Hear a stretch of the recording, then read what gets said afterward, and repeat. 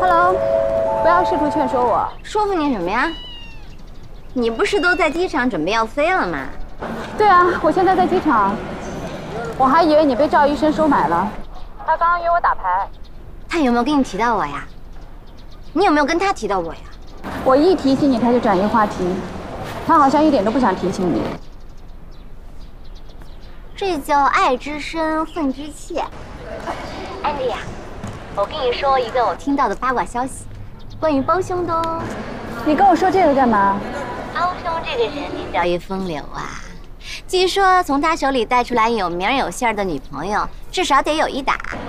江湖传言，从包兄老家里出来的美女，追之前务必上去问一下认不认识包一凡，否则怕是捡了包兄用剩的都不知道呢。他的女朋友个个有名有姓，回头我发给你。我看你对他还真挺有兴趣的嘛。怎么样，死心了吧？省得你一天到晚跟我推销他。这有什么呀？跟这种人在一起才有意思呀。这种事情啊，就好像是登山，有些人呢，一辈子只登门前的这座山，无聊透了。要是我是那座山，也被人登烦了呀。可是另外有些人呢，背着包见山就登，你碰巧就是那座珠穆朗玛峰。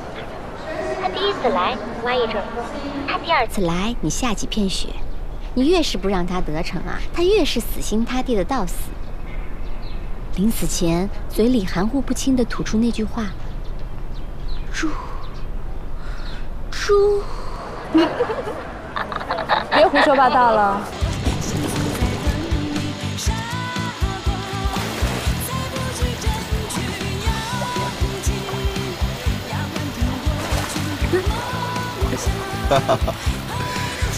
Hello， 美女，需要什么服务吗？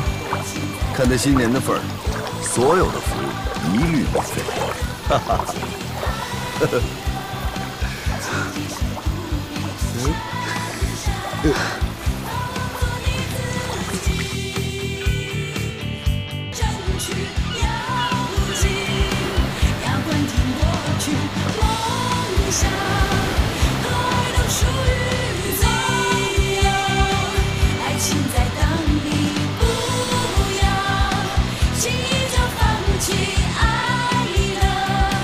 前提是不